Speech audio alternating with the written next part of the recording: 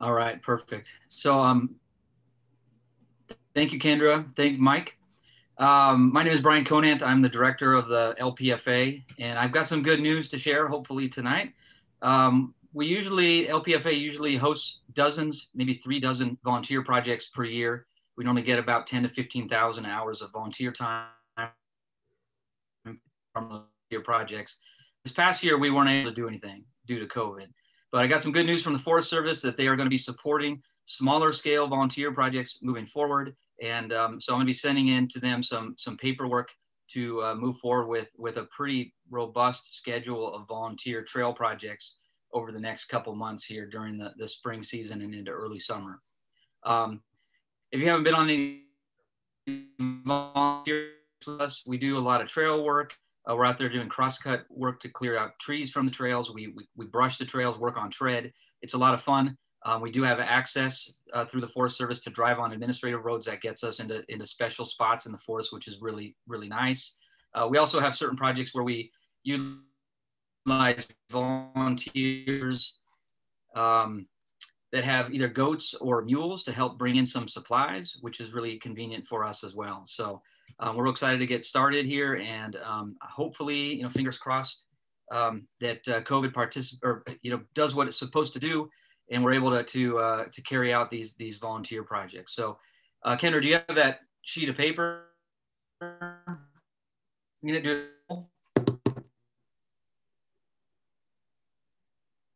All right, so I won't go over all of these, but just a couple of them, maybe just to get you guys excited about doing some of the trail work here. We're going to try to kick this off with a late March project down to Forward Bush Camp in Santa Barbara front country. It's on the backside of the front country. Again, these are going to be a limited number, so we'll probably have like 10 to 15 people maximum, no sharing of food, but it's a good opportunity to get out there and help us out with the trails. One of our big focuses is also going to be on the Medulce Trail. We have 2 projects scheduled to work the Medulce or the Upper Sisquoc. I was on these trails last week, the Medulce in particular, and there's over 70 trees down in the first mile of the trail from Medulce Camp up towards the Buckhorn Road. It's a beautiful part of the forest. You're about 5,000 feet or so. This is part of the Condor Trail. And most of the work up there is going to be using crosscut saws to cut out some trees that have fallen across the trail. We also have projects up in San Luis Obispo. We're working on the American Canyon Trail and being able to have access to American Canyon. Any of you up in San Luis, that's a special treat to get in there as well. Then we're going to be doing a stock supported project out to White Ledge to work on the eastern side of the Hurricane Deck Trail. And then as we head into later in the spring, we have 2 projects up in Piedra Blanca, working on the Gene Marshall Piedra Blanca Trail. Actually, we have 3 of them. The first one is going to be at Piedra Blanca Camp, and we're going to be doing some crosscut work and some other stuff up there that should be a lot of fun. And then one of our bigger projects is the last one I'll talk about tonight is a 10-day working vacation we have on the Indian Creek Trail, which is in the Dick Smith Wilderness in Santa Barbara backcountry. And that's a real special one as well. We'll be able to drive out to Mono, and then from there it's a 5-mile backpack into Meadow Camp, which will be our base for the week. And from there we'll be doing every sort of trail work imaginable from there up towards Indian Creek Camp. And it's a 5-mile backpack, pretty easy. It will be stock supported, so we'll have a lot of conveniences there as well. So anyway, as I mentioned, these are a lot of fun. We'll be publishing and publicizing these working vacations and other volunteer projects, both on social media and in email. So keep an eye out for them. Hope you can make them. And yeah, if you have any questions, you can email us at info@lpforest.org, and I'll pass it off. But probably best to hand it off to you, Mike. Thanks, everyone. Well, thank you, Brian, and thank you, Kendra, and thanks to all of you for joining us this evening. My name's Mike. You just call me Mike, and I'm just going to go ahead and dive into it. And just want to say thanks again. If you have any questions, I think probably if you can just go ahead and unmute yourself and interrupt me and blurt them out, and I'll do my best to respond. And if things get a little crazy, we'll pull on the hooks. But otherwise, I'd say just go ahead and shout it out. Or if you prefer, you can type into your question into the chat box, and we'll be able to respond in that way. And by the way, we've added some links that you're going to find useful, I think, to the chat box at this time. So Kendra's been kind enough to do that. I think they're pinned at the top. And if the links don't work by clicking on them, you can just copy them and paste them into your browser. So we'll go ahead and thumbs up. Can you see the screen? Thumbs up. Okay, we're going to go ahead and get into this. And, you know, we all have our own connection to the Los Padres. And mine goes back many, many years when I was a grad student at UCSB back in the late 1980s. And, you know, it was just, I discovered the Los Padres, as I'm sure each one of you has or will. And it was unlike any other wilderness I've come into. I was thinking about how I would begin tonight's presentation, and it's in some ways it's difficult because it's such an emotional connection. But this is a night a photograph from Piedra Blanca that Brian was just telling us about, and you can see a bit of the Milky Way there in the sky. You can see the moon off to the right, and I'm going to be talking about this image and many others like it during this evening. But to me, this is just one of so many experiences in the Los Padres that are just so meaningful to me personally. It's sort of the you know, it's the just right wilderness. It's not too extreme, it's not too tame, it's sort of just right. And the best part is that you can, I think all of us have found, you can pretty much get away from folks and just get your dose of solitude. So briefly about me, I won't spend much time on this. I'm a full-time astrophotographer, I'm an author, I'm a teacher. These are my 2 books. You can find links to the 2 books in the chat. They're on nightscape photography, landscape astrophotography, and time lapses. I I'm an instructor in the Adobe Photoshop Lightroom, the Brian Peterson School of Photography, and I've got commercial licenses available and a weekly show on slew.com on nightscapes.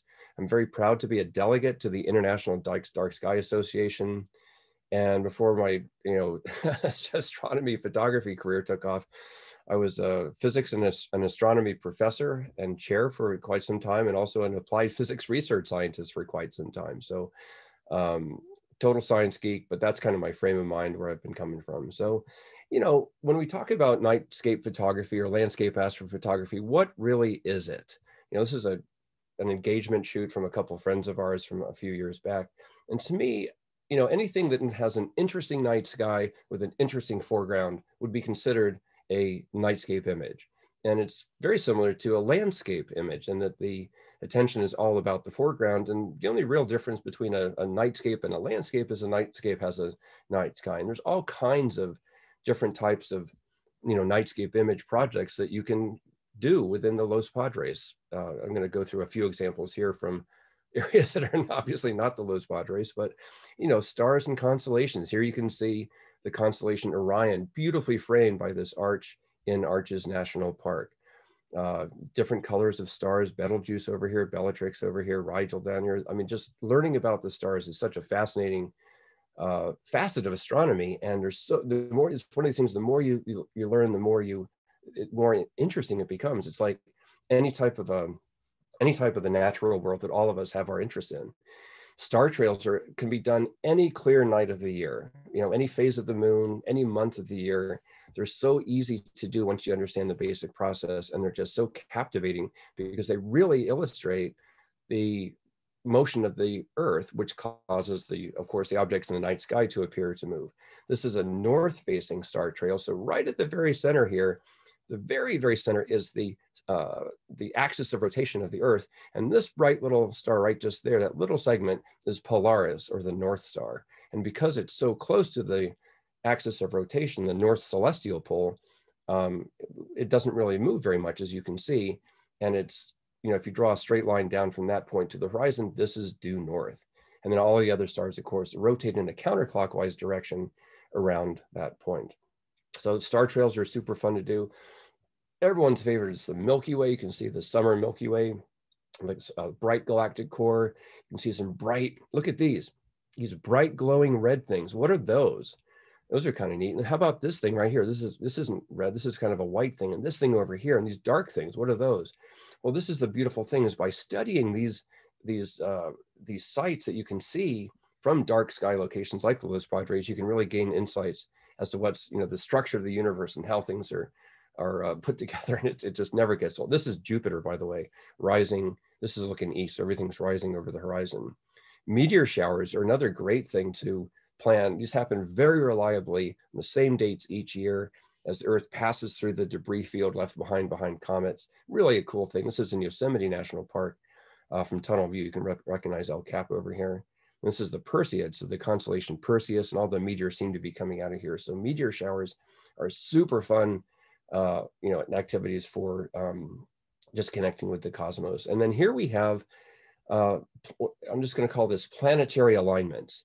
And we had a great, the great conjunction in December 21st between Jupiter and Saturn. But here, all the planets except for Mercury are visible. We have Venus, we've got Uranus, we've got Mars, we've got Neptune, Saturn and Jupiter. Pluto's even there, even though it's not visible.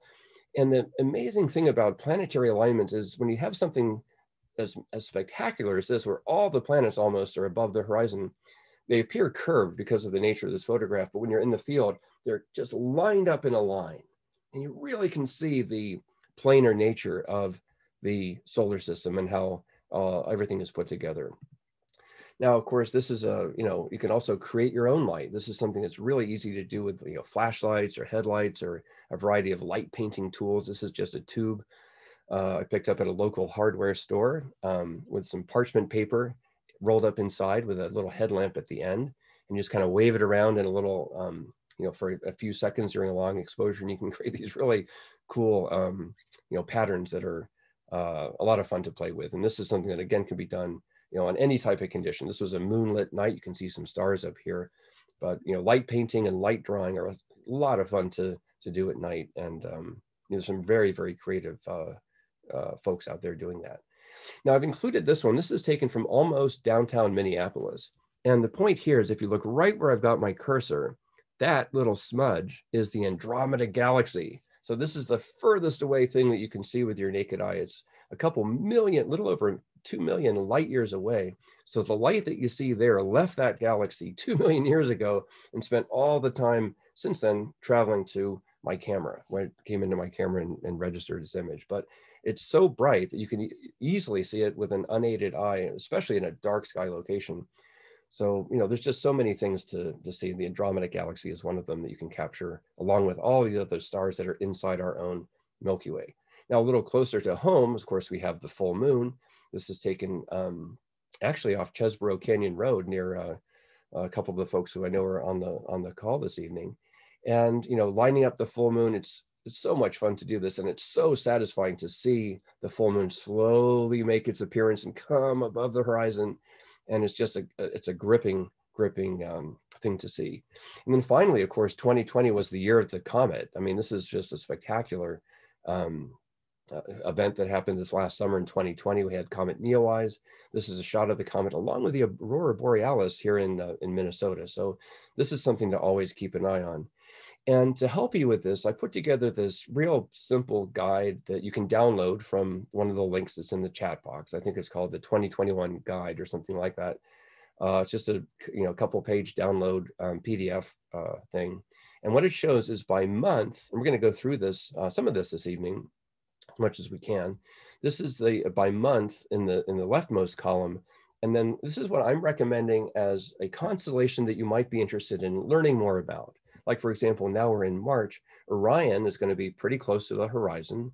And you'll be able to see this, setting and, these other constellations and stars as well. And then we have the full moon dates and the crescent moon dates and, the planets and meteor showers and the Milky Way course. We're going to go through all that here tonight, I hope.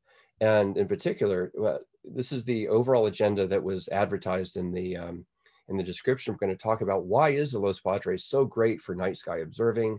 I want to talk briefly about the effects of light pollution, some of the things all of us can do to help mitigate this. I think we all have an environmental steward component to all of us. I want to help in this regard. I want to go through the best monthly night sky objects to observe and photograph, how to develop a plan. And then I want to talk about the photography if we have enough time. There's camera settings, some of the gear you can use, how to set everything up and get a focus and composition. And then finally wind up with some best practices and some ethics. So it's a lot to do. I hope we can get through this. If not, I'm happy to come back on another occasion. But this is I'd like to start here. This is, of course, the Earth. satellite imagery from NASA, publicly available, really cool stuff you can search for. And what this shows is the lights from human occupied areas that are giving off light. So cities, obviously, and towns and villages and so forth. And it's really striking because you can really see how much light is just being shone straight up into space. And in fact, if we zoom in on the United States, there's really some interesting things to see here. So again, these are actual photographs taken by satellites, put together into a montage. And you can see Southern California here, the Bay Area. I'm actually here in Minneapolis, Minnesota. That's where I am right now. St. Paul or Chicago and so forth. And it's kind of interesting because you can see this thing right here, and you might ask yourself, well, there's no city in the middle of North Dakota. And you're right; those are just oil flares from the oil activity there.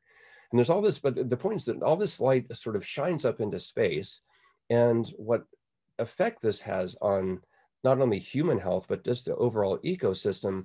Kind of similar, what happens is that when you have a headlight in fog, and you can see how the fog really scatters the light and shines it in all different directions, back in the direction of the driver, off to the side, we can see the fog, you can see this light, even though we're not in line with the lights directly. And so what happens then is, if we go back to the map of the United States, I put down here in the lower left-hand corner, lightpollutionmap.info, and I'll be referring to this. What I'm going to do is I'm going to bring in the effects of that light scattering. And what happens is that the lights that you saw before from this type of effect, where you just have these very discrete, you can actually see the interstates spread out in the roads connecting the towns and the cities and so forth. And when that light actually shines up into the air and spreads out, it, just like this effect of the headlights, it creates these what we call light domes over these populated areas. And these light domes spread sideways and also vertically pretty extensively. So I'm sure many of you have heard about this, but this is something that is a real issue in how it affects the environment, like I say, in ecosystems, birds and insects and mammals and just pretty much everything ourselves. And these different colors correspond to the different darknesses and brightnesses. I'm not going to spend a lot of time on this, but I just want to introduce the Bortle scale. If you've never heard about this, came up with this person back in 20 years ago in Sky and Telescope magazine. There's a reference if you'd like to look that up. And it's a quantitative way of characterizing the brightness of the night sky. I'm going to be talking a little bit more about that. You can get this map yourself, as well as anywhere else in the world, at lightpollutionmap.info. It's a great resource. And of course, what I want to do now is zoom in on our neck of the woods, our area of interest in, southern central California. And you can see, if we zoom in, you can see Phoenix, you can see Las Vegas, Sacramento, Bay Area, LA, and San Diego, and so forth. And you can also see these islands of darkness. You can see Death Valley, you can see the Mojave, you can see the Grand Canyon and the Sierra. And of course, you can also see the Los Padres. And this is where I want to turn now in our talk this evening, and how the sky quality in the Los Padres is how good of a sky quality it really is. So I'm now going to zoom in on this area. And so here we have it. We're in the southern Los Padres. I'm not going to be talking about the northern part, but just as good, if not better. But this is a part of the Los Padres I think many of us are very active in and very familiar with. And as you start to do that same sort of overlaying, you can see here that it's actually pretty good. I mean, most of the Los Padres has kind of falls into this kind of a blue. I've outlined, let's say, this is this is Mike on PowerPoint outlining the thing, so it's not perfect, but its lack of perfection is not it doesn't mean anything. But the outline here you can see, I mean, most of the Los Padres, as you can see, has a Bortle value of in the blues and some of the greens and touching in some of the yellows and oranges down here towards Santa Barbara and Ojai and Santa Paula and so forth, and up here getting close to Bakersfield and things. But most of it's pretty good. So I want to talk a little bit about this, and to help you really guide your thinking, like, why is this important? Mike, why are you talking about this? Well, the Bortle scale, just so you know, is a reflection of how bright is the sky. What's the natural sky brightness ratio? So a Bortle scale of 1 has a sky brightness factor of 1. It's as dark as the natural sky gets. And then it's not sort of a, it's sort of maybe sort of a logarithmic or some type of a not linear scale. And as the Bortle number increases, you can see, for a Bortle scale of 5, the sky is 10 times as bright as a naturally dark sky. For a Bortle scale of 8 to 9, it can be as 500 or 1,000 times as bright as a naturally dark night sky. So this is a way of really gauging how bright is the sky, and the effects of this on what we care about from a night photography point of view or astronomy point of view is, can we see the Milky Way? And with these Bortle scales of 6 and above, not really. You start to see parts of this Milky Way. I'm going to show you some examples here in a minute. And then also look at this, the number of stars visible in the entire sky. At the very top of the scale, if you're in downtown LA or Manhattan or someplace, or San Francisco, you might only see half a dozen stars in the entire sky, because all the dimmer stars, they're still there, but the sky glow itself is blocking their light. But then when you start to get down to the Bortle in the Los Padres zone of 2 to 3 to 4, you can see thousands of stars in the night sky, and that's what makes it so appealing. So just to give you a sense of what we've got going on, this is not the Los Padres, but just an illustrative example.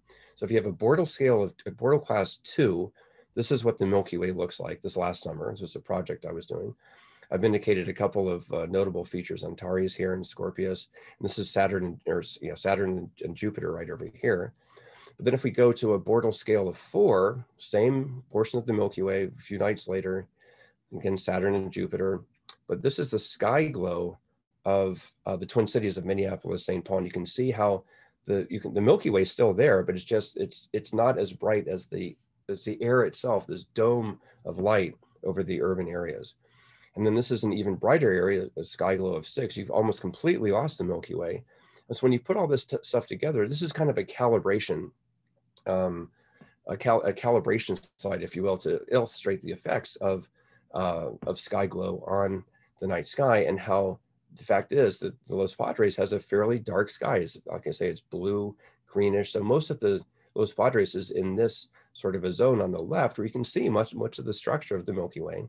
And you do, as you get closer to these urban areas, you do have, some loss of visibility. But anyway, there it is. So that's the, that was the message of the thing. So when you start thinking about, what can you see in the Los Padres, then you can see from the comparison of the Bortle scale that you can see a lot of, you can see a lot, and actually a great deal of detail right down to the horizon. So, that's just sort of a brief overview of how light pollution is within the Los Padres. This is fairly recent data.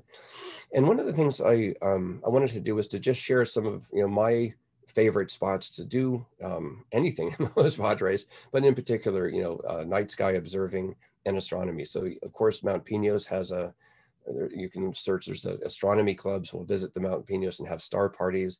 This is during one such star party, the morning of just getting set up. So I'm setting up my gear over here. There's other people setting up. This whole parking lot fills up with telescopes and astronomers, and it's a great place to go. Just be sure to use your red headlight. This is, of course, Painted Rock Campsite. This was in honor of Craig Carey. Where did you sleep last night? And this was from a backpack. You have to backpack in here. So I left my telescope at home for this one.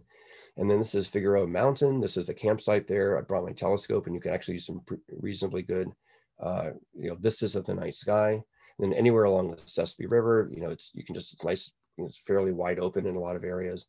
And then kind of the sleeper is the Gaviota Pier is even though it's not in the Los Padres in particular, it's a great place to go for observing the Milky Way, because you're looking straight out over the ocean if the nights are clear.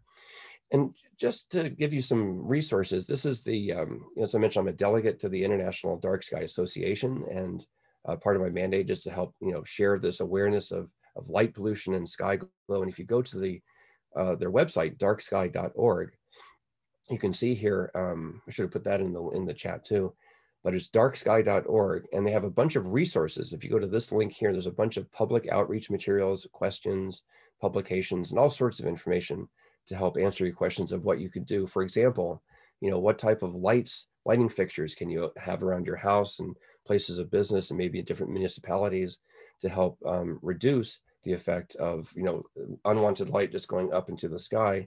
And the other aspect of that is to use warm lights rather than the daylight or blue lights that really have that blue light component that's so damaging. So there's a bunch more stuff we could talk about here, but I just certainly wanted to take this opportunity to bring that up. So now let's get into the astronomy side of things, and we'll see how far we get with this and how far we get. So we're going to start off by talking about the nightscapes, or the seasonal nightscapes. What can we see near the horizon for each of the different months?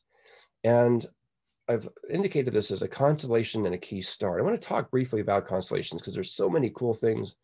I wish we had, if we were in a big enough group, we'd sort of gather around, and I'd ask for I can't quite, there we go. I'd sort of say, okay, show of hands. Does anyone recognize any of the stars here, any of the formations? Someone say, Mike, that's the Big Dipper. And say, you're right, that is the Big Dipper. And I would say, here it is. I've outlined it for you so you can see the Big Dipper. Turns out in the United Kingdom, this is called the Plough. It's kind of a neat thing. And the interesting thing is the Big Dipper itself is actually not a constellation. It's part of the constellation Ursa Major. So this is the Great Bear. You can see here the body of the Great Bear, the head, the tail, and the back legs and the front legs.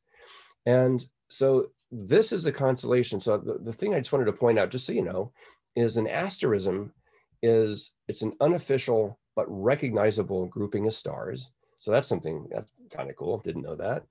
But it's a constellation. It's an official thing, and this is the thing that I may or may not. I didn't know when I first got into this. It actually refers to an area of the sky around this particular grouping of stars. So what I mean by that is this is the actual constellation of Ursa Major in the sky.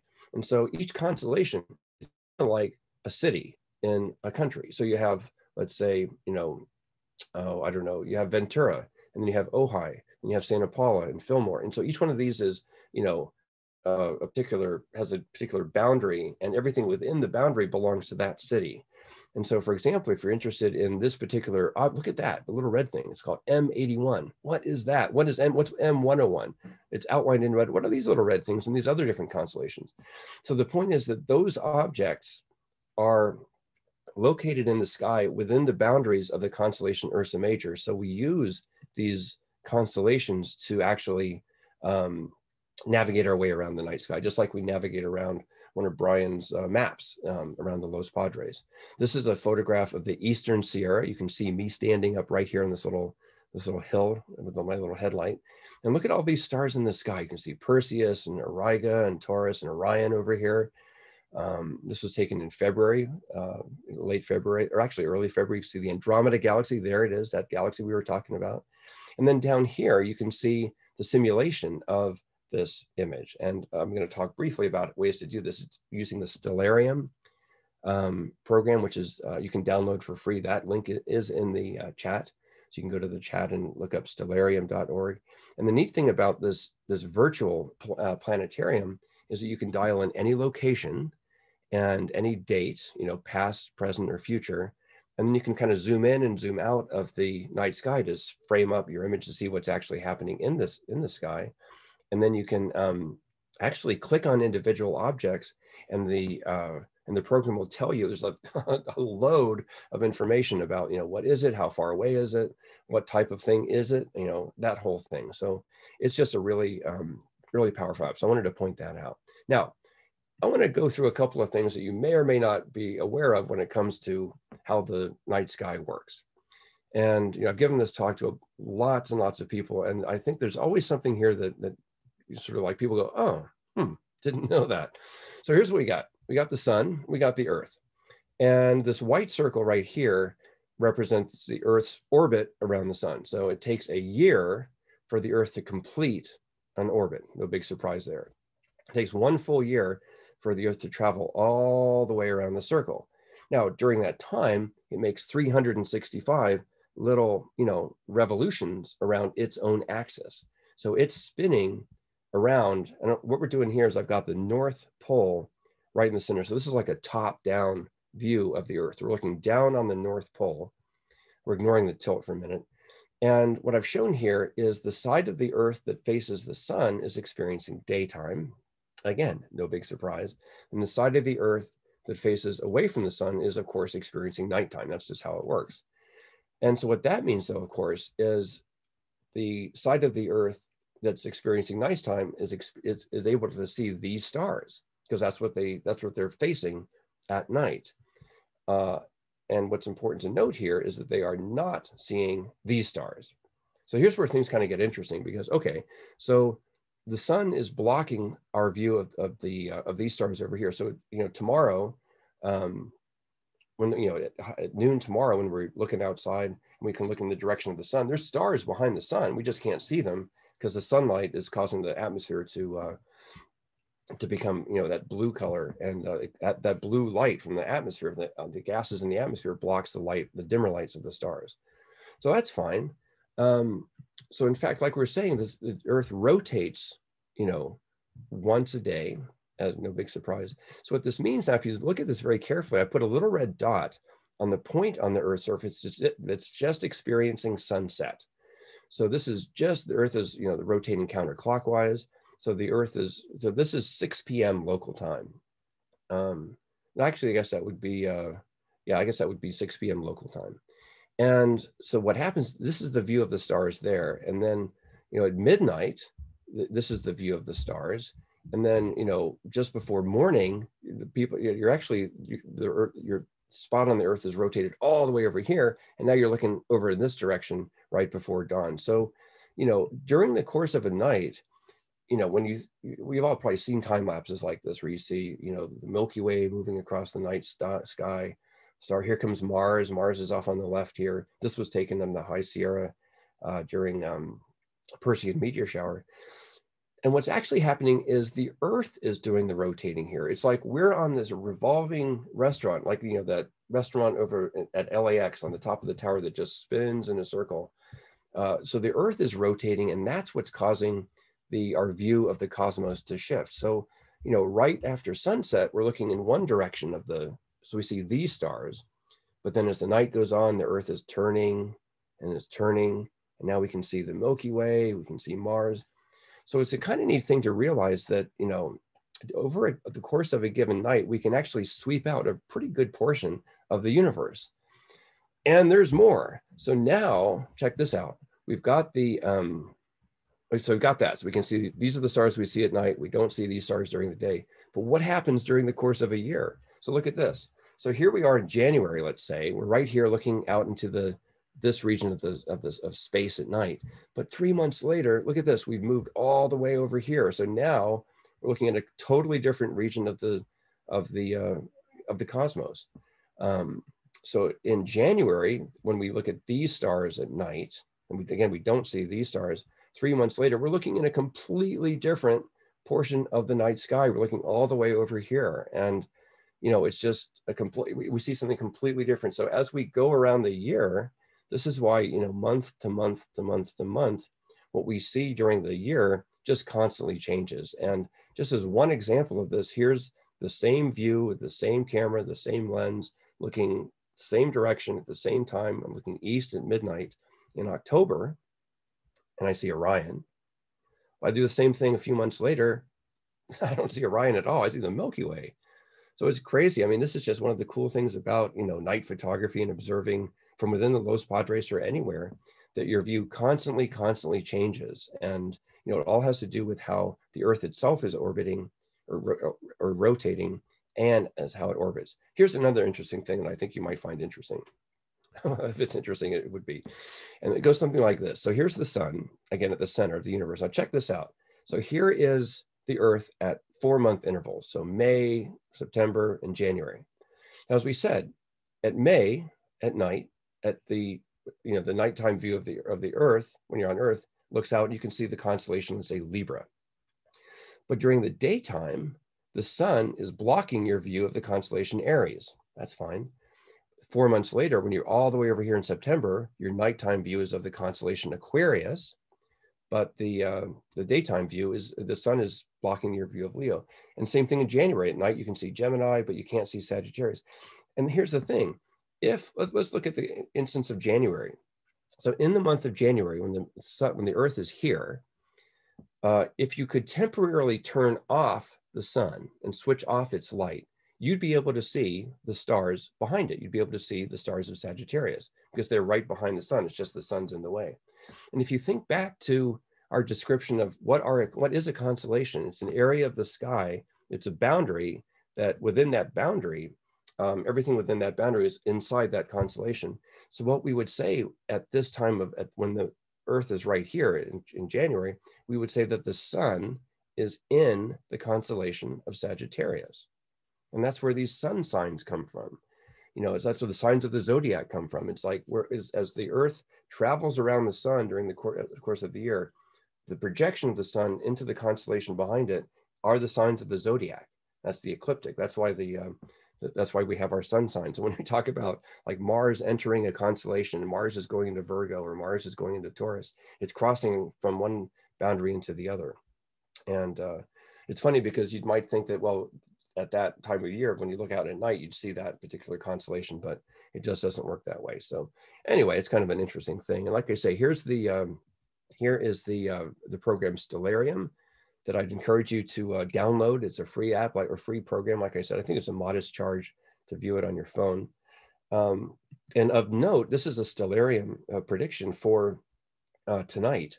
And if you're not aware of this, over the next several nights, the planet Mars is going to be moving right past these little clusters, little star cluster called the Pleiades. And this is the the Seven Sisters. This is the I have a Subaru, and this is the logo of the Subaru. Those little seven, those stars.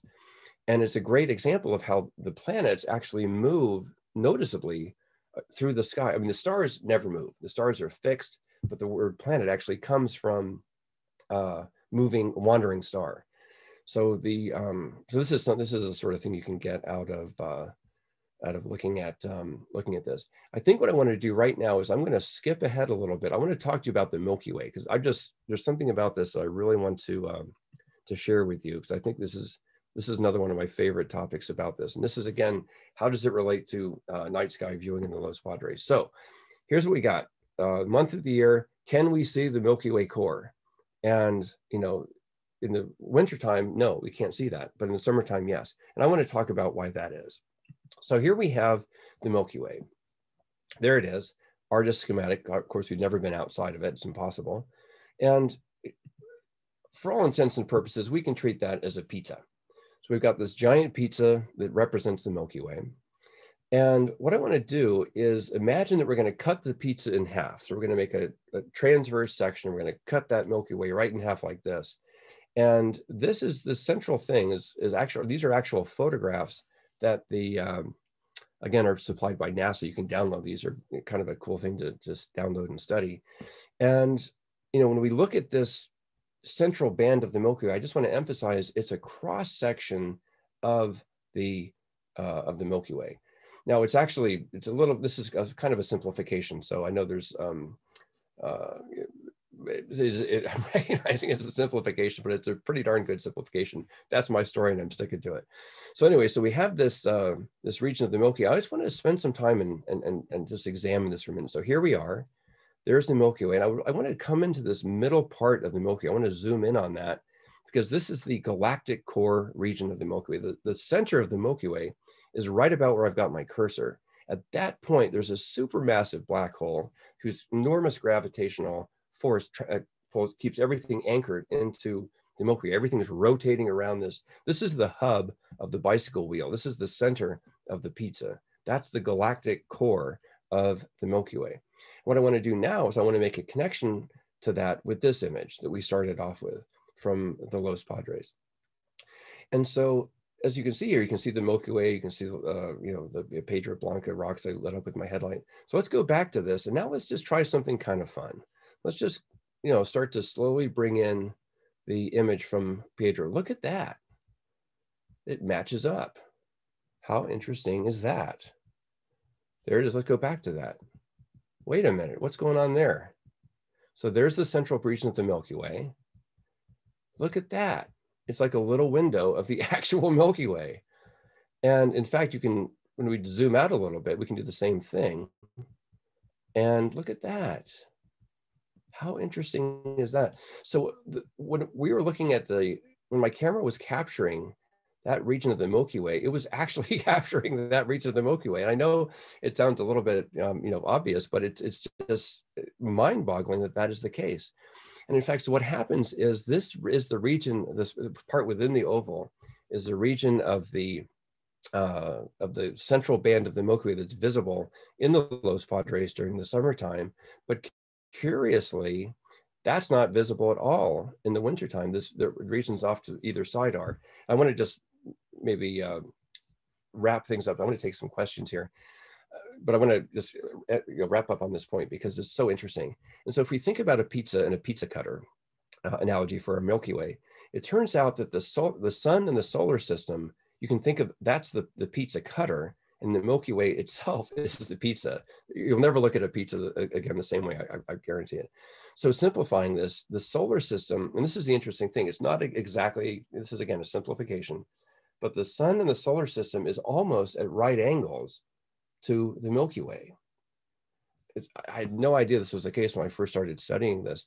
And in fact, if you think about the sun and the solar system as I've shown here, roughly how it is, the Earth is more or less as I've shown it in this diagram. If you look here, the Earth is on this side of the sun in December. It's up here in March. It's over here in June, and it's down here in September. That has big ramifications for what we see, because at night, remember, we can only see at night when we're facing away from the sun. In the wintertime, we're facing out here. The sun is in the way of the galactic core. But look at this. In the summertime, look what we see, the beautiful galactic core of the Milky Way. And this is why right now we are just beginning to come up on Milky Way season. We're right up here in March. And for the next 6 months, it's prime Milky Way viewing season. So this is the time to really start planning out your Milky Way viewing expeditions. And I put this diagram in. I don't know if this helps or not, but it's really kind of an interesting thing because, as I say, this is the galactic core of the Milky Way. And, if we zoom in on that, we have the galactic core right there. We know that we can superimpose that photograph of the Los Padres right there. So what that means is that's the galactic core of the Milky Way that we can see from the Los Padres National Forest. I mean, how cool is that? So when you're in the Los Padres admiring the summer Milky Way, you can look at this and you're appreciating that you are an astronaut. You are looking, your view of this is no different than if you were in space, except you got the atmosphere a little bit, but you're looking directly at the center of the Milky Way, the galactic core region of the Milky Way. And that's a little bit mind-boggling. So when you see these kind of single images like this, there's just so much more in there that meets the eye. So here's what we've got. I could talk a little bit about the moon. I could talk a little bit about the photography, but I've been talking for a while. So I'd like to kind of come back and see if we have questions that I can answer, or if anyone has any questions they'd like to ask. So I'm just going to open it up to you. So please fire away. Hi, Mike. Can you hear Hello. me? I can hear you. Hi. Yeah. Hey, Mike. My name's Mike as well. Hey, right, thank Mike. you for this. So regarding like photographing the Milky Way. Yes. I'm planning to go up to Carrizo Plain in a couple weeks. Great idea. And I'm real new at astrophotography, so thank you for this info. I Googled something on photographing the Milky Way, and it gave me some hours that it said it's visible. It's like when my date said I'm going up there, it's like 2 a.m, something like that. So watch out for a guy driving a white Subaru coming out of Carrizo Plain following days because I'm going to be wicked tired. So I'm not going to be seeing the core, but I'm going to see like part of the Milky Way. Great question, Mike. That's a great question. No, you're going to see the real thing. And so what's going to happen here is, let me find this slide. Let me go back to my screen sharing. There we go. So what's going to happen is this part right here that I'm indicating is going to slowly, it's going to sort of rise above the eastern horizon. So you're going to be aiming to the east. And because of where we are in the Earth's orbit, I'm going to see if I can find find that that particular graphic. Well, where did that thing go? Oh, that's very curious. Because of where we are in the Earth's orbit, I'll just say it in words. Oh, it's over here. Here we go. Let's go to this one. So you're right now, I mean, literally right now, we are right here. This is where the Earth is, and it's like inching. It takes, 3 months. These little circles are 3 months apart. So if you can imagine this yellow triangle aiming up, as the yellow triangle, again, everything's rotating counterclockwise. As it slowly rotates to the left, right before we experience daytime, you can catch a glimpse of this part of the Milky Way. All right. So what that means is, yes, you're going to see this part of the Milky Way coming up in the east before dawn, and then it's going to continue to rise into the sky, but the sun's going to rise behind it and block the view. But since you're talking about this, let me just say that, I don't want to rush through the camera setting stuff too fast, but in brief, the basic setup, we maybe elaborate on this on a subsequent one, but the basic here for Milky Way photography, for any type of photography, is a camera, a lens, ball head, and a tripod. And the key thing that, as well as of course a red headlight, but the key thing that you want to have is the ability to manually focus and manually expose your camera. Those are the key things. And then once you've got you're out there, you got your composition set up, this is what are generally viewed as sort of like the golden triangle of night photography exposure settings. And this is a good place to start, especially in the Carrizo plane where it's totally dark. You might even want to go with an ISO of 6400, a shutter speed of 20 seconds, and an aperture of let's say even f2.8. But this is the right sort of exposure settings to get you started with that. But I'm very, very jealous, Mike, of your trip out to Carrizo Plains next in a couple of weeks. So definitely keep us posted with that one. All right, thank you. You bet.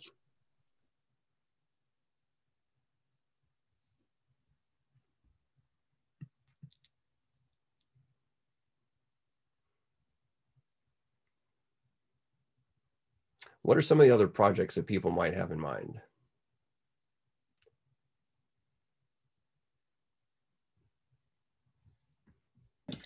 Trying to stop those oil flares. It looked like the oil flares is the brightest thing in the country.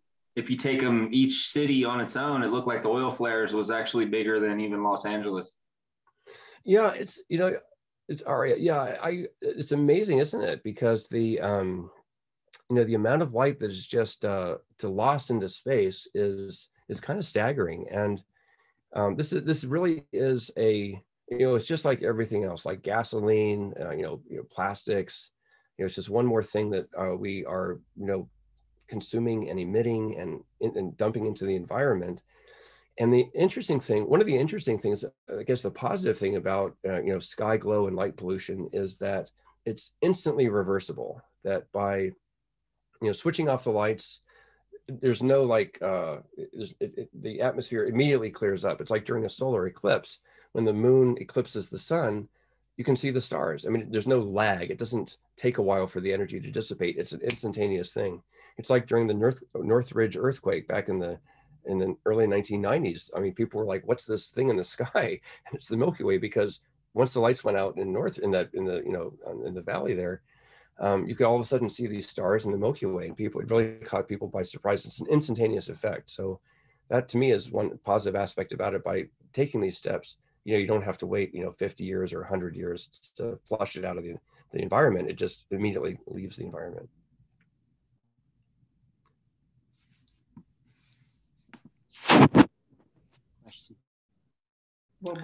Hi, Mike.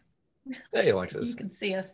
So I've got a question. So you mentioned Gaviota up here, and it sounds very intriguing. And I'm guessing that right about now is really not the primo time to go and check out Gaviota, to get a Milky Way image over the ocean, which has been on my hit list for a long time, but has never happened. might there be a better time of the year to make that happen, like June or something like that? And then Ed has a question after I'm done. No, that's a great question. And you're quite right. I mean, when you're looking south over the Pacific Ocean, when the Milky Way comes up right now, it's going to come up in the east, which of course is going to be in the glare of LA. So I would think that, yeah, June and August in particular, you'd be looking more to the south and to the west. And of course, there's nothing out there. So, but you never know. I mean, it's pretty dark there, and the Milky Way it's a pretty large thing. So especially as it rises high in the sky, I wouldn't necessarily wait until June to give it your first go. But I also know it's a little bit of a drive. Always good to scout it out, right? Always good to scout it out. Exactly. So I've always been looking at Mount Figueroa. Have you ever been to Figueroa? Yeah, I've camped up there with my telescope. And oh, so it's good for like the deep sky stuff. Yes. But I always feared there'd be like light pollution on the horizon, or is that... There is. I mean, compared to some of the dark spots that we've been to, but it's not terrible. And when you're above the horizon, then you can have access to the sky as well. So I wouldn't place I mean, the nice thing, there's always a contrast or a competition between, altitude and proximity for, to cities and stuff. So one of the things you got there is you're above the haze, more so than say the Sespe River. But you're right. I mean, you do have, there's a lot of, cities relatively nearby that are going to cause, some, especially along the horizon. So it's better for deep, like if I wanted to image Andromeda or something like that, it would be a good spot. I would say so. Yeah. I mean, I'm offering it as a potential spot to check out. Because I was able to see quite a few things as I recall. Okay. So, yeah. Thank you for that. It's good to see you too. Great to see you too. Yeah. More questions? I have a question. Fire away. Have you ever seen an app called Photo Pills? Ken's asking if we've ever run into an app called Photo Pills. Is that the question? Well, yeah, that's part one. I use it, and it for Mike, it'll give you like the line to the Milky Way and give you the exact time of when it comes up, when the galactic center is visible, and then when it goes down. And I find it's useful because you can put like the pin on your location. Like say you wanted to do Painted Rock, you could put the pin on it and then it will point you in the exact direction for that. You're absolutely right. And in fact, let's see here. So to reiterate what Ken is saying, I want to amplify that, and I wholeheartedly agree that there's 3 apps that you might want to explore for helping you planning your night photography. The one that Ken mentioned is called Photo Pills. The original one is called The Photographer's Ephemeris, EPHERIMIS. If I can type that into the chat, maybe towards the end, I'll try to do that. And then the one that I actually am using the most these days is called Planet Pro. And it's not like planet like Mars, but it's like Plan It. So it's PLANIT. And in fact, if you go to my website, I'm going to, maybe what I'll do right now is I'm just going to jump over to a couple of resources that you might find helpful. Let me do this now because Ken's exactly right about this. So let me share my screen. So if you go to, so this is a screen grab from my website, and it's mikeshawphotography.com, super easy. And if you go to over here where it says learn, and you click on this link, there's going to be if you come down to the pull down menu, there's a thing called Planet How-To Videos. And I've actually collaborated with the Planet developers. And if you go to the app itself and there's a little help button, a question mark, you click on that, you're going to hear a bunch of my voice as their, YouTube, as their how-to videos. It's a great app. But then it's a Planet app, and then I thought I'd throw this in there too. This is the by the way, if we're not connected on Instagram and oops, I don't think I shared that, did I? Let's go back to that. Whoops. So I apologize if that didn't come across. So it's this link right here. You go to Learn, and you click on the Learn link, and then there's a pull down menu that has the planet videos. And also, just if we're not already connected on Instagram or YouTube or Twitter or Facebook, I'm mostly active on Instagram and Twitter. Sometimes a little bit on Facebook, but Instagram and Twitter is where I'm doing most of my stuff. But yeah, I just wanted to throw that in there before we run out of time. But yeah, Ken, you're absolutely right. So Mike, if you have any questions about where were the apps? So let me just take a moment here, since people are curious about that, and I'm going to post a link in the chat real quick, just so you can see that. And here we go. So I'm going to copy that, come down to the paste. Yeah. Okay. So I just added a link to the Planet YouTube videos in the chat for the Zoom in the Zoom chat. So if you can click on that link, that'll take you. And yeah, and Mike, I would really encourage you to investigate these, because that's a whole separate presentation on how to use planning apps to precisely line up the Milky Way, nebulae, star clusters, stars, constellations, the whole works. I mean, it's just incredible. So Ken, thanks for pointing that out.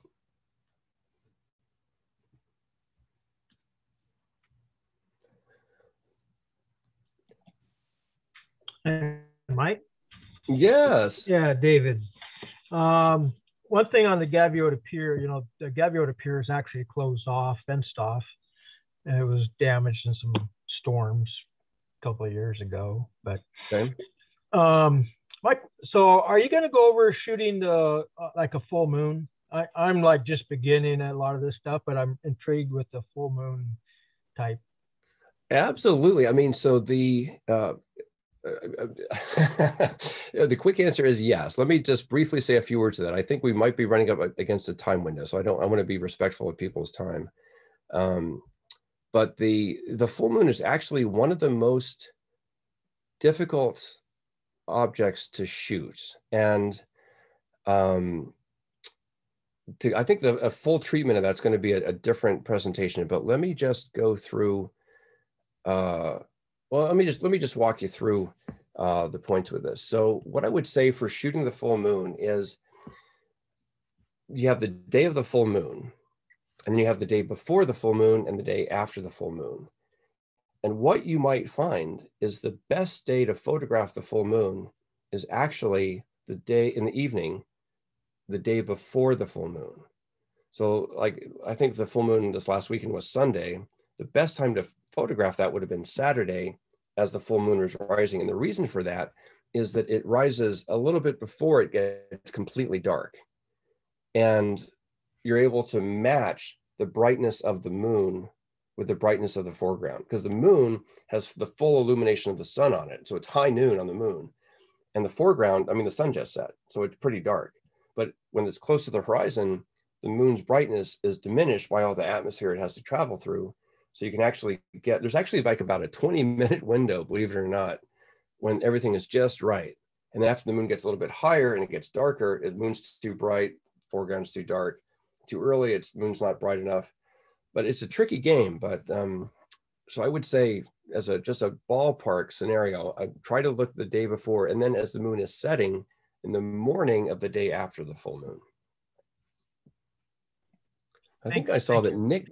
Yeah, you bet, David. Thank you. I think I saw that Nick had a question. Come on there for a sec. Could be wrong. Yeah, sorry about that. I'm in the midst of trying to cook dinner here while watching your watching your webinar. But I was just wondering if you could talk a little bit about your technique for star trails.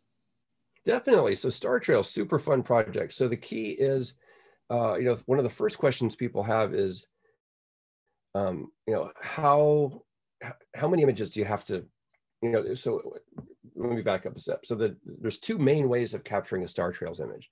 The first is to, in a single exposure, just open up your camera's aperture and open up your shutter and let the camera expose images for, let's say, an hour or 2 hours. And then you close the shutter. So you have one continuous Star Trail image. And that certainly works. That's how people would make star trail images in the days of film. It really wasn't in any other way. The downside to that is that if anything that emits light walks through the scene during that process, that is also part of that image. So if a headlight walks through or a car drives through or something like that. But that's certainly a way to go. But it's generally not the way that most people make star trails now. The most common way that you'll find is people will take a series of successive images, let's say 20 seconds apiece. So you might collect, a couple thousand, well, let's say several hundred 20-second images. And then you'll use let's say a free program like StarStax, StarStax. Let me type that in. So I'll type in star trails. I'm gonna tab along TAR. Whoops. See, I kind of flunked typing StarStax. If you Google StarStax, I just typed that into the chat. It'll take you to a free program where you can take your series, your several hundred images, and then you put them into the StarStax program. And what it does is really neat, is it compares each image with the preceding image. So image after image after image after image, and it only keeps the part that's light. So if you have two images of the same thing, and the only thing that's changed is a star has moved and left a little trail, it only keeps that little trail. So it actually plucks each of those little star trails from each of the images and then assembles them so that the foreground doesn't get overwhelmingly bright. And it's a really neat program. Back to the question of how do you get the images in the first place, the easiest way is to, if your camera has a programmable intervalometer, you can program that to capture a sequence of images. You can also turn into a time-lapse video, or you can take a shutter release like this one here, just a regular, mechanical shutter release. Some of these will have a locking button on them. And then you attach your shutter release to the camera. You put your camera in a continuous drive mode. So it's like paparazzi mode. So, it's like when you're, shooting, Elvis, So it's in a continuous shooting mode, let's say 10 or 20 second exposure. You attach this, you press the shutter release, so you release the shutter, but then you lock it like that so it stays down. What that does is it forces the camera to just take photograph after photograph after photograph until you unlock it like that, or you take this off, or your battery dies, or your memory card fills up. That's a great way to collect a series of images. It requires zero thought, and you can set that up to run, and it'll run for hours and hours and hours. The key thing my recommendation for a successful star trails image is to run for something like at least an hour or two, preferably 3 or 4 hours. It's a real time commitment. And this is why the planning really takes place, because once you've got your composition, you can't sort of adjust it halfway, or, you take your shot, dang it, I wish I'd gone over here or something like that. So it requires a certain amount of planning, but it's not difficult. And once you get the hang of it, it's kind of addictive. So watch out for that. So for that, Mike, you recommend, you said like 20 seconds?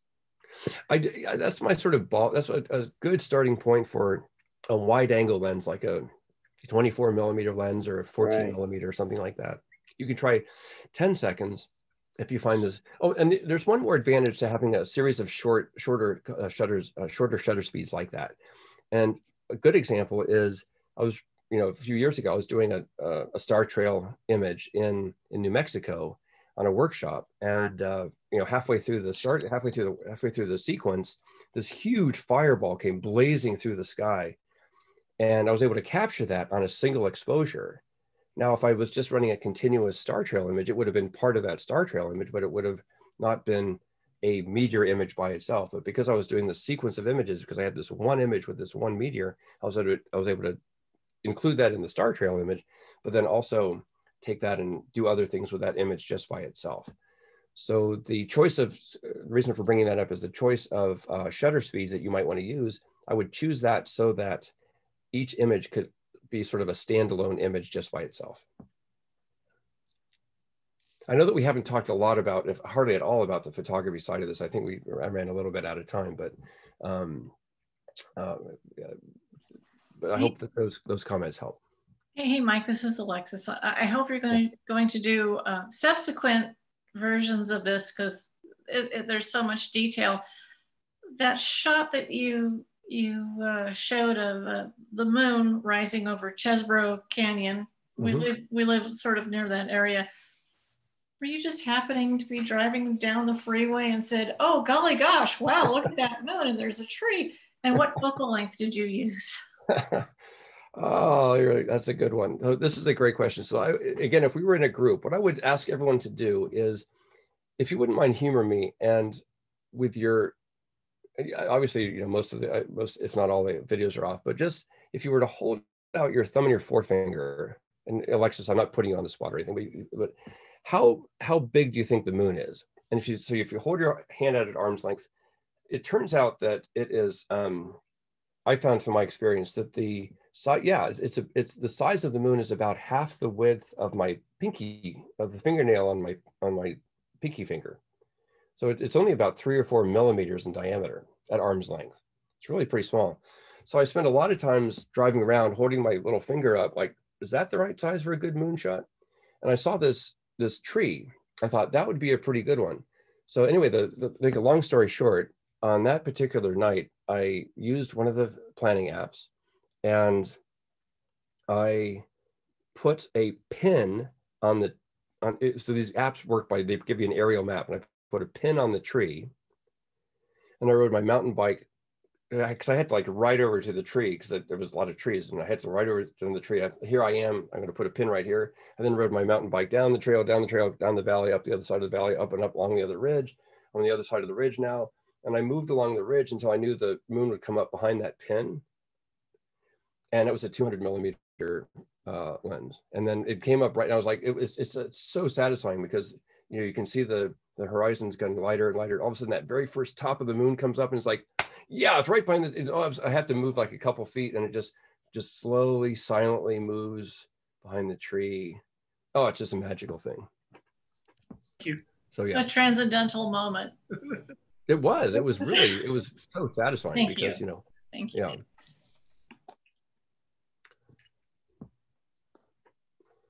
So Mike, another like moon question. Sure, yeah.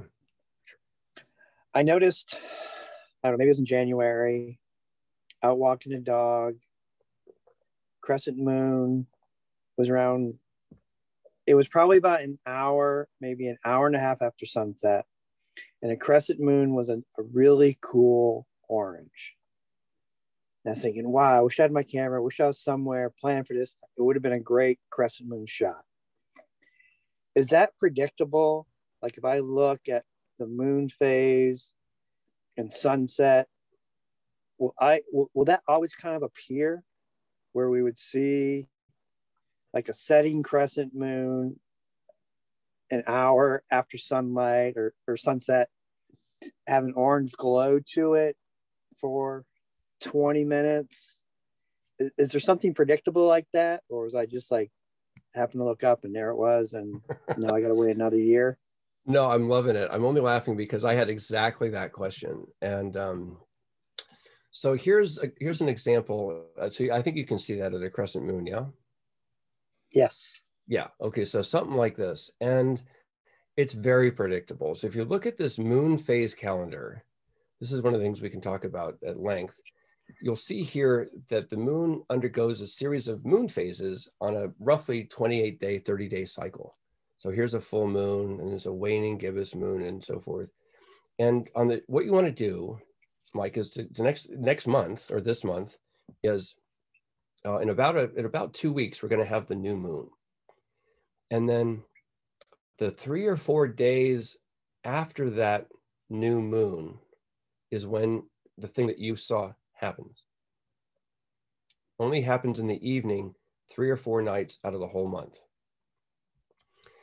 And because you're facing in the direction of sunset, when that happens, the sky is often an orange color. So that part's pretty straightforward. But I would say, so, let me make an on-the-fly prediction for you. So here we are, and we're going to go here. I'm using one of my apps. I'm using the Planet app actually right now. I'm looking at the calendar. Whoops, I was doing something else. So let's go back to today. So today is Wednesday, March 3rd. Okay, so the new moon in March of 2021, the new moon is a week from Saturday, is next, right, the 13th. The 13th. So I would say Monday the 15th, Tuesday the 16th, Wednesday the 17th are your nights. Send me an email and let me know how that goes. Okay, so it's so depending on the sky condition, obviously, facing that west. setting moon. Now, there's a time window for that, right? Oh, thank you for that. That was my other slide. I mean, that's really that's really the question. Not so much the phases of the moon, but it's like the time that I'm really going to see that is going to be a certain time following sunset. Correct. So what I've got here is a graph. This is out of my first book. And what this shows is it goes from midnight to midnight. And then it shows the phase of the moon. I've outlined the full moon here in this instance, but you can see the moon phase and then when it rises and then when it sets. And it all has to do with how the moon goes around the earth. But you see here, this is a waxing crescent moon. So that's this one right here. And so it rises at around 9 in the morning and it sets around 9 p.m. And what you want to remember is the moon sets on the order of somewhere between a half hour to an hour later each day. So if the moon sets at 8 o'clock tonight, it's going to set at 8:45 tomorrow night and 9:30 the next night and 10:15 the night after, roughly something like that. So each night, so these are, sort of 3 or 4 days apart in this particular instance. So, the difference in time here is like three times that. So hopefully I think that helps with your question.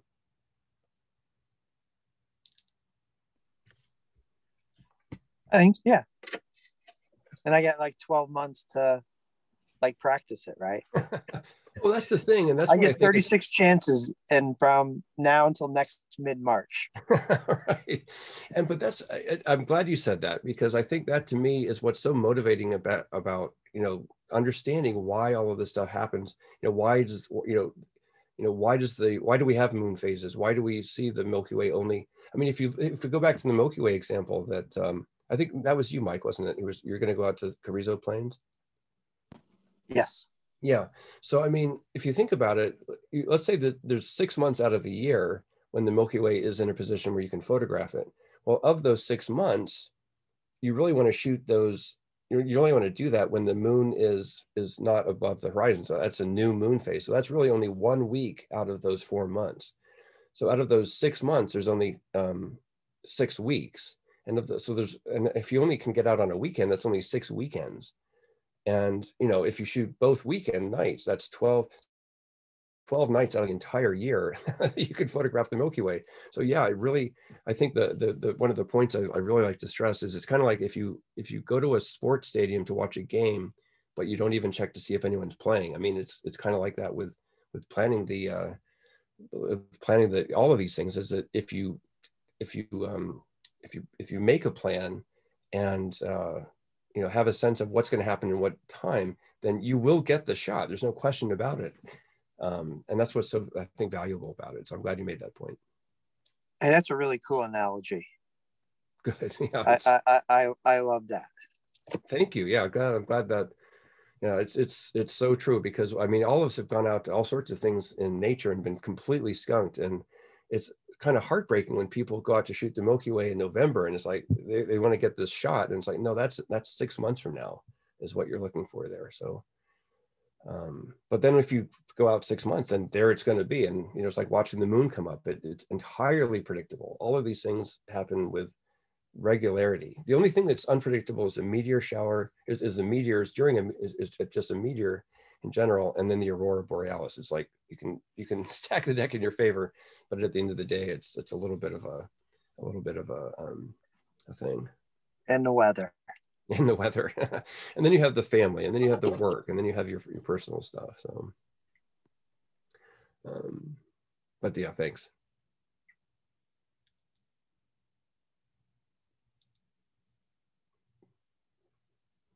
Hey, Kendra. Hey, Mike, I just want to say thank you so much for all the info. I feel like there's so much more that we could talk about, and I hope to bring you back for a future session where we could perhaps go into more detail about the photography specifics. Thank you everybody for coming, and we are going to be sending out the recording of this session via email. So check for that tomorrow. We're also going to be putting it on our LPFA YouTube channel, which we would love for you to subscribe to. So check us out on YouTube. We'll be on Instagram and Facebook as well. But thank you so much, everybody, for being here, and especially to Dr. Mike Shaw. We're so blessed that you could join us for this great presentation, and I learned a lot. I know others did too, and I'm excited to keep learning more about this subject. It's so exciting and fascinating. So thank you. Thank you, Kendra. Thank you, Brian, and everybody. It's good to see some old friends and make some new ones. And if you have any question, then you can just send me an email at mike@mikeshawphotography.com. But thanks so much again. It's really been a pleasure, and I really appreciate it. So thank you. Yeah, thanks everybody. It was great. Thanks, Mike. It was awesome. Thank you very much. All right, good to see you, Alexis and Ned. Thanks. Good to see you too. Yep. Thanks, Mike. Have a good night. All right, cheers. You too.